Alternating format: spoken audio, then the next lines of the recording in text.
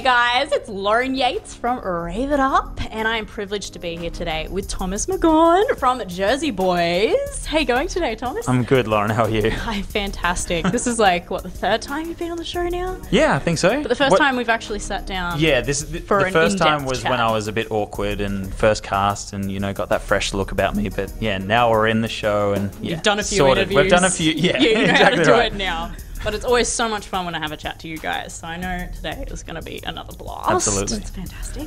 So you are currently playing Bob Gaudio in the Jersey Boys musical. If people haven't checked it out yet, highly recommend it. Not just saying it because I know these guys, but incredible show.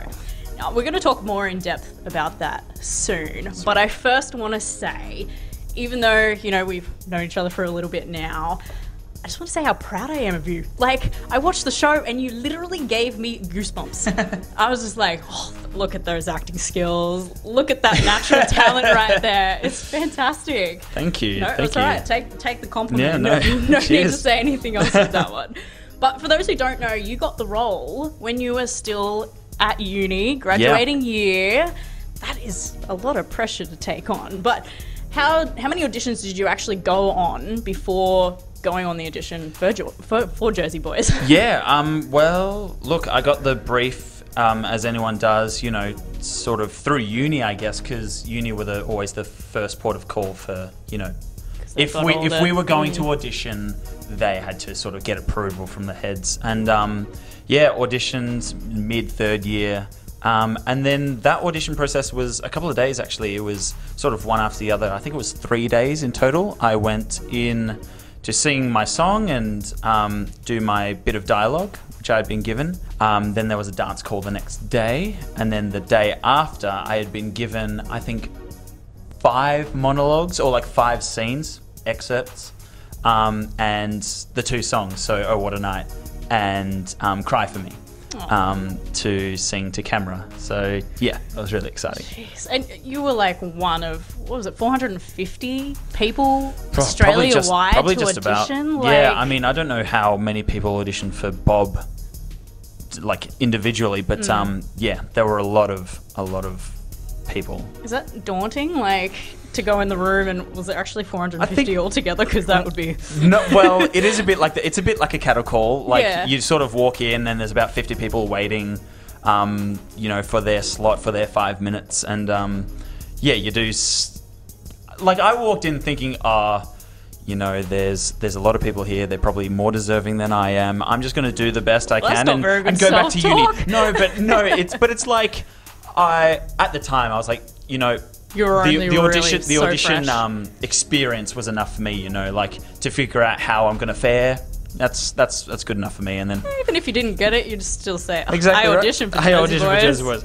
Didn't get in, but I still auditioned. They still really liked me. Yeah. Did you audition for anybody else but? Well, no, Bob, it was I just auditioned for Bob Gaudio. So I had applied for Bob and Nick and Tommy. But yeah, they just gave me a call for Bob Gaudio, so that was really cool. They get it, don't they? They know what they want. Totally. Obviously looked at you and was like, you're a Bob Gaudio. What? If I've gone in for a Bob Gaudio call, that's good enough for me. That's pretty cool. I've been called in for a lead. Awesome. Done. Tick. Not just one of the side guys. Yeah. So what do you think your biggest lesson you've learnt while doing auditions has been?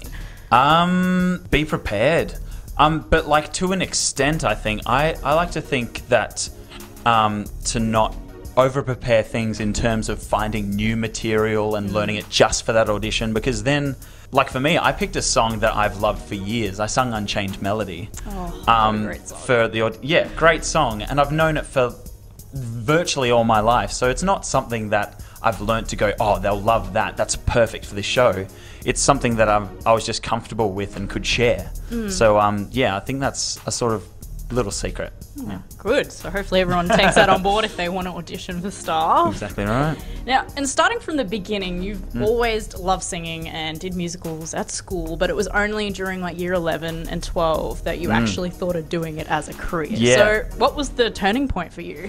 I think it was watching and seeing all of my sort of peers who were older than me going through studying music theatre or even just getting into musicals professionally, was that point where maybe I could maybe I could do that thing. Maybe I could go out and perform professionally. And I had done musicals all through high school, loved the absolute heck out of it. And then, you know, came out of year 12 with like an application to go into VCA, which was just phenomenal. Yeah. And then Jersey Boys. It's just been it's been a roller coaster. Like I haven't this is my first year out of the education system, and yet it's still not a year that it's still moving. Like I'm still progressing, still learning. So yeah, roller coaster. It's a good start though to be one of the 4 seasons. Absolutely. That's like I think everybody's dream when they work in musical theatre. I did actually think when it came around, it was like, wouldn't this be a great role just for someone coming out of uni? It seems right. As soon as you said that, the universe exactly knew. Right. They were it was like, you know what? We're going to do this for you. Yeah, you've deserved it. And you can just tell you're so passionate about it. So please don't lose that, because it's like a fantastic quality. So were there any other careers that you wanted to do when you were younger, or when you found that you're like, I'm going to do that? You know, the inner child in me still wants to be like a game tester, like to be one of those people who tests out games. Getting paid to play games? Yeah, because, who wouldn't? I always thought I was going to be a musician, secondly, probably. You know, I learned guitar. You are amongst musical theatre. Isn't it a bit ironic that I'm playing a musician? But musician was always, it was like my second thing that I picked on. There you go. The universe gave that to you. You know what I mean? It was like, you know what? We'll give you both. Yeah, we'll give you both. But yeah, musician, like a guitarist or a professional singer, purely. So who knows with the game testing? Maybe do that in between musicals. Yeah, could do a bit of a. It might be the biggest crossover ever. Yeah, a gaming musical. What do you do? Could you imagine? Musical theatre performer and professional video game. It's an interesting resume. Yeah, I'd be proud of it. Not gonna lie. Looking at your Star Now page as well, it says you're an actor, extra, model, photographer. I keep going. Dancer, choreographer, singer, guitarist, drummer, pianist, and composer. I didn't know anyone looked at that page. Well, I did when I was doing my research. Now, are they all correct? Like, I would never have picked you as a guitarist, drummer, or pianist. Guitarist, yes. I learnt that in year 7 onwards. You still play it? Yeah. I've got a guitar in my dressing room still. Piano I learnt through doing music classes in all through high school. Drumming, same. Like, I learnt that off watching a friend and being like, man, I want to play drums. And then just started hitting things, listening to music and copying it. Yeah. So I did it at school. I can put it on my Star Now I learned page. trombone for a year for free, because the school was just like, learn trombone for a year. And like stuff like fife, like, which is like a little wooden flute thing, stuff like that. And like, I've always been interested in that from, you know, since day dot, really. Wow. Yeah. I'm going to repeat my question. What can't you do? Like, jeez. The Swahili nose flute, I always say. I can't play the Swahili nose flute. Okay, well. Yeah. We don't know what that is, but exactly right. Yeah. As long as you're it's out outlandish. there doing a great performance of Bob Gaudio, you're exactly all right. good. Yeah. You've really hit the limelight, obviously, with Jersey Boys. And as we said, what a great start. One of the 4 seasons. And if people haven't seen it, or even our last interview, you know, Cameron McDonald and Glassentoff, they've been in Jersey Boys before. So you're around, you know, well-seasoned performers. Yeah. Alumni. It's great. Yeah, exactly right. So have they given you advice, or you just been kind of picking up things from watching them all the time? Always. That, like, it is that watching thing that like helps me to learn. But you know, Cameron especially, and Glaston as well, but they've been there always to not only ground me in terms of like what's happening and keeping up with how to present myself here and there, but like in the rehearsal space, it's so helpful for them to, you know, they're always checking in. They're always being like, how you going, mate? Like, is there anything bothering you? Like, I'm here stuff for like you. That. Yeah, I'm your exactly brother. right. Yeah. And that's like the pinnacle of their being a role model in the rehearsal room, is that they're always checking in, and yeah, they're always checking that I'm all right and doing a good job. Yeah. What a family environment. Yeah, it is. It is actually a phenomenal cast. Like in that respect, it is like so supportive. Well, casting directors know what they're doing. Exactly right. And exactly right. As we've said off air, like seeing Cam, and obviously we both know him really well. Seeing him as Tommy DeVito, I'm just like, I even said to him, like, you are nothing like your character in real life. It's kind of creepy. I was like, what has happened to him? Like, what's possessed him? Suddenly, he's become, instead of like this sort of orange-yellow, he's become like a fire red on stage. It's crazy. Oh, because his character, I'm not going to sugarcoat this. It's exactly an asshole. right. And it is actually fun to play opposite as well. It's like, you're being a little bit of a right now. So you know what? I'm going to just throw you, all those fun decisions. Yeah, exactly. Well, it's good because you get the best of both worlds. You get to see him like that, which we never want to see him off like that in real life. And then the actual really lovely, down-to-earth, humble Cam that we all know. And he'd never apologise for that as well. He's such a great guy. I did a good job. What are you talking about? Exactly. Don't say anything bad about it.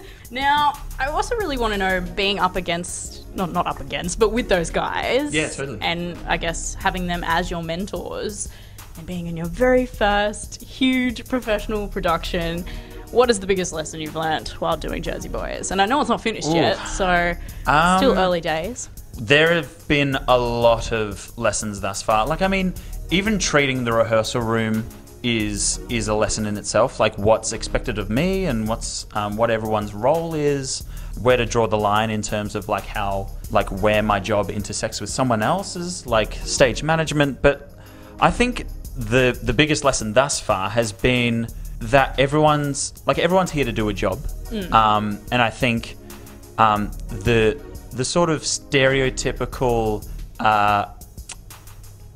I'm gonna say bitching, but like the sort of banter that happens, kind of the bad stuff, the underground stuff that happens in music theatre, like the way that they cast this show, like you were saying, everyone's a great person, and I think the lesson is that to just treat everyone as equal, really, because in the end, we've all got an equal amount of hard jobs to do, and we're presenting it to the best of our abilities. So, and having fun while doing it as well. It's a kick-ass musical. So look at that smile on his face. Yeah. He's absolutely loving this. It's great. Something that just blew me away with watching the show is how much dialogue there is. And you got to remember, it's not just the choreography, learning the lyrics to the songs. It's also so much dialogue and knowing when to do what. Totally. So how did you memorize it all? Do you have certain tips and tricks that you've picked up to help you out, or? Well, when it comes to because the style of the show, like you've seen, is narrated as well as in the scenes and dialogue there. You've had a lot. And there's a lot. I think in terms of time limit, not saying that I've got the biggest job, but in terms of time limit, to in terms of I felt like you were on the stage where I was my half of the act is. I was like, when is he when are you off stage? No, I wanted you on there all the time, but it is the longest amount of time in a season. There's winter, summer, fall, and all that. But mine's the longest season, and I think my secret is I like to picture things. So when it comes you to picture the script in front of you? Well, not even the words. If I was talking about what part of the show are you? I'm trying to think of the part of the show, but basically I like to just memorize things in terms of pictures. So if I'm talking about a red car, for example, I picture the red car. In the scene where I'm talking to Glaston about the Chevys, the new Cadillac convertibles, when you go all shopping. that stuff is looking at that and describing it how it is, and then the dialogue sort of just falls out. So even if you haven't said the script word for word, you've kind of keep exactly it going. Right. And the job is to do it word for word, but in learning it, it's really helpful for me to sort of just picture everything outside myself, and and I mean the really monologues incredible. are really fun. I mean, there's so many different nuances that I can play to the audience depending on the audience reactions. My relationship with them every night. So that's the fun thing about it. Yeah. And something that I love as well, because you're saying it every day, or even if you have 2 shows in a day, you're saying it like it's the first time. Yeah, exactly. That's how I'm and that's viewing what I mean it. about that's what I mean about the relationship as well, is that even though I know exactly what I'm going to say, it's how I say it that's different every night. They're always going to treat every line, every laugh's going to be different, every line that I say is going to be received differently. So that's the fun interplay of it, is seeing how they're going to react and then letting that feed me to feed them the next line. It's I remember when it came to the media call and saw when Ryan came up on stage and he did that dialogue, the end scene. So when he's talking about what was the best, what was the high point? What was the highest point? And he did that a little bit differently on opening night too. Yeah, It's just yeah. a little, like, nobody else would have noticed, but I was like, oh, okay, he said it like as simple as, something as simple as like, oh, he said it a bit slower there. Yeah, he said or it slower or a bit higher. a bit higher pitch, like Yeah. simplest things. Yeah. But I was like, oh, okay. Yeah, and the fun is that it still makes sense. Yeah, like, you know what I mean? exactly. Like, it's still all the same, but yeah. So that every really show is fun. different. Every show is different every night, Mike I Alfred. love that. And I'd love to know, did you watch the Jersey Boys movie before? I did. This as well? We So it's don't. very similar, I've noticed. Yeah, like I watched it purely because it was sort of the only medium that was recorded that I could find immediately to sort of figure out. And I think Bob Gaudio was Eric Bergen in the film. And just watching how he played it was interesting enough, and then reading the script to sort of find my version of it as well. So yeah, I did watch the movie a little bit. Because I gotta say, like, I think in terms of casting as well, they made it, they picked you guys and you look very similar to the actors that were in the movie. I guess it is a testament to, like, they would never ask us to mimic the real life Bob Gaudio or Tommy DeVito, but yeah, they like to it helps, but it helps, but they like to they definitely like to find, you know, little bits of Bob in people and then sort of let that shine, whether it's on camera in the movie or on stage. Yeah. Well, I liked how it was connected. Yeah. You know, if you watch the movie and then you watch the musical, you're like, oh, okay, so they did that a little bit differently. Totally. But overall, it's still the same story. Yeah, and I mean, like a movie, the stage show keeps moving. There are no blackouts or anything. Like, there's always dialogue or movement happening, just like a film. So yeah, it's pretty You're never appropriate. sitting there going, what's happening now? Yeah, and blackout. What are they going to do? Where are they going to come from next? Like, are they going to come from the back? Who's talking? Yeah. And I heard that your dad loves the musical too, and he used to have all the, you know, songs. Yep. So is he coming to every show now? He's already come twice. Oh, he came to opening night and then brought a bunch of my family up as well. He actually brought his brothers and sisters, so my aunties and uncles, up.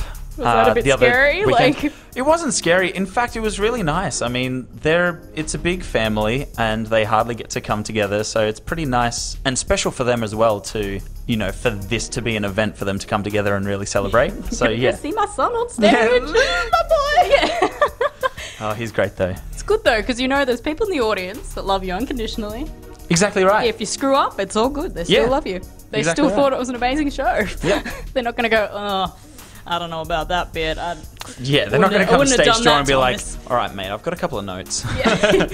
Here's my notebook. Yeah, exactly. Scroll. Oh, gosh. Well, it's good that they don't. No. And I've got to say as well, it's so fitting that, you know, Bob Gaudio was the youngest in the band and the last to join, and you were too. Yeah. You know? I like to keep that as a little token. They probably do that on purpose, to be honest. Maybe. Like, let's really make this so authentic. And they did. Let's really make him the newbie. Yeah.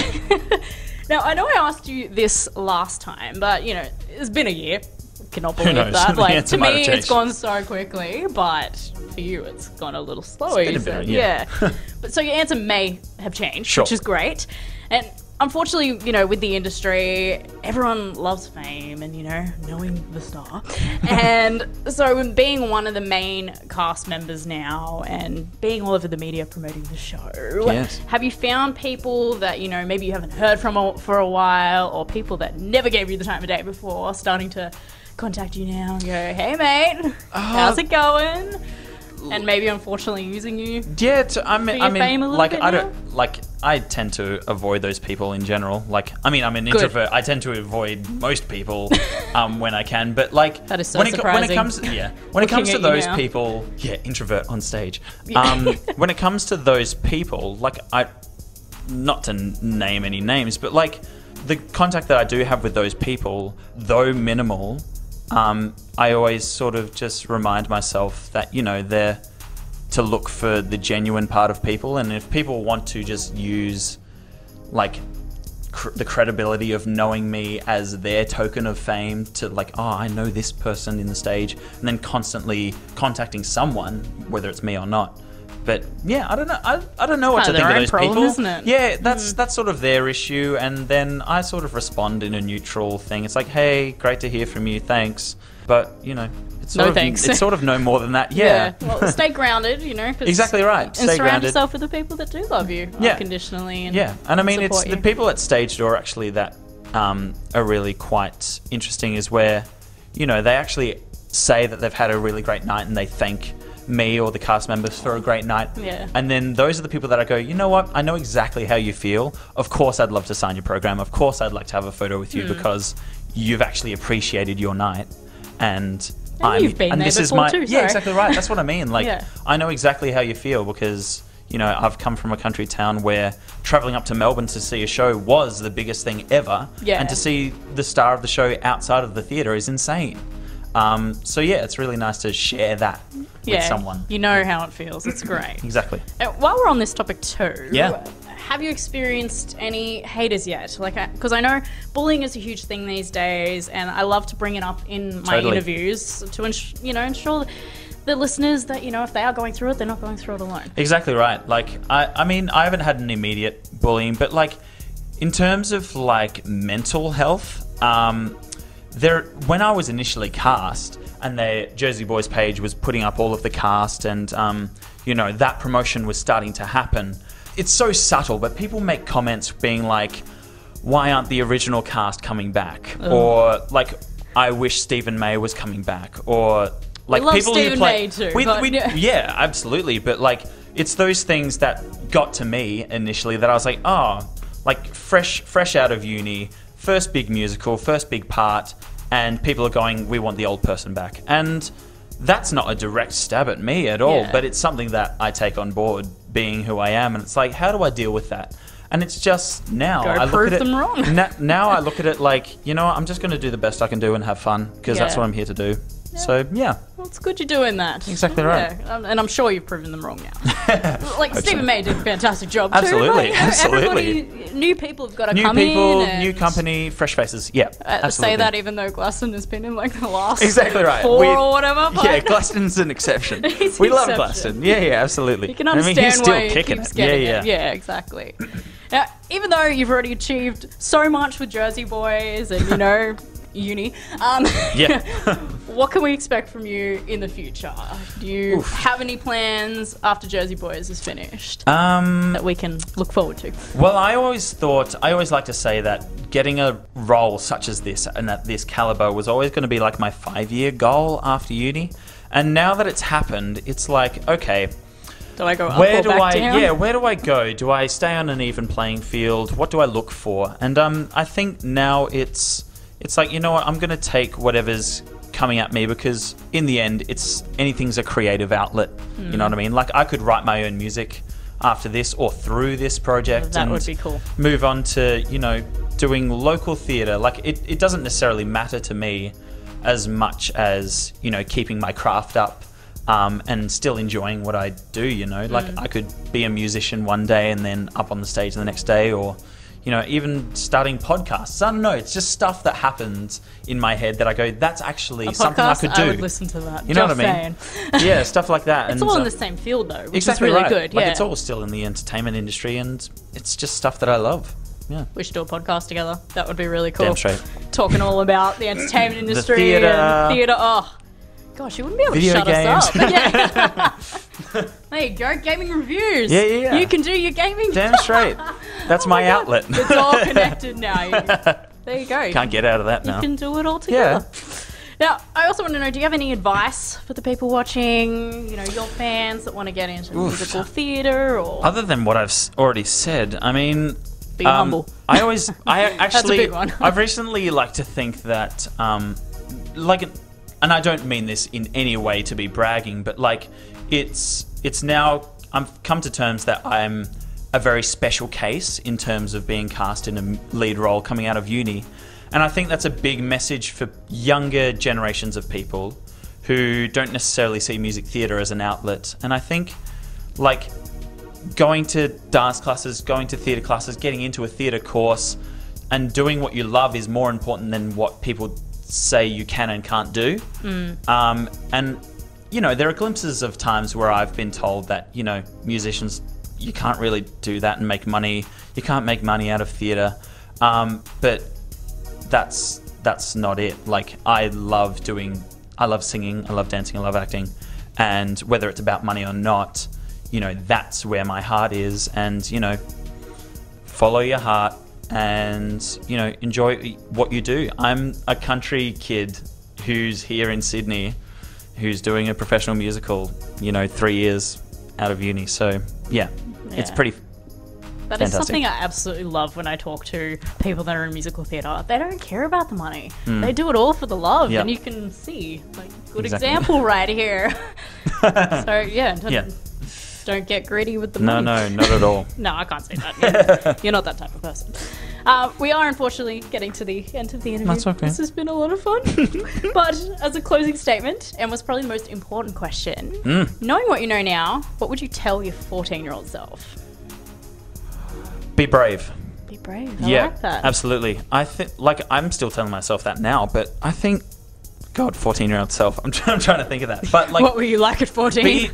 Be brave, be bold, and know that your opinion is valid. You know, I'm a middle child, so I sort of grew up where, I was sort of in between the I guess whose opinion was right and wrong, but just know that, you are bold, you are brave, you are all of these things that are greater than your worries. You know what I mean? I love that. It's good advice for all the young listeners too, not just yourself.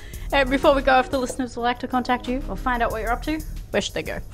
Well, I've actually just started up an Instagram page. That's for my So there's that, and then I've also got a bunch of posts that I put up on Facebook, or but I'm slowly starting to find a public image. So hopefully that'll start up very soon. It takes time, I get it. It does, yeah, absolutely. Especially as a professional thing instead of a personal thing. Exactly right. Yeah, it takes time. So everyone go follow him. You won't be disappointed. Thank you so much for coming on the show today, Thomas. Thanks, Lauren. I really appreciate your time. Good luck with the rest of the show. Thank you. I know you're not going to have any issues with it. I'm thinking, because it's here till December, I think I've got to come back again. Maybe a couple of times. Absolutely. Cameraman's got to go too. Told him about it. I was like, how have you not gone? Your parents have gone, but you haven't gone. You got to go. For everybody.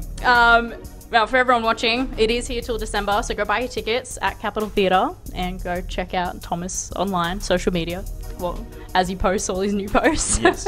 But for now, thanks for watching, and we'll see you next time, guys. Bye!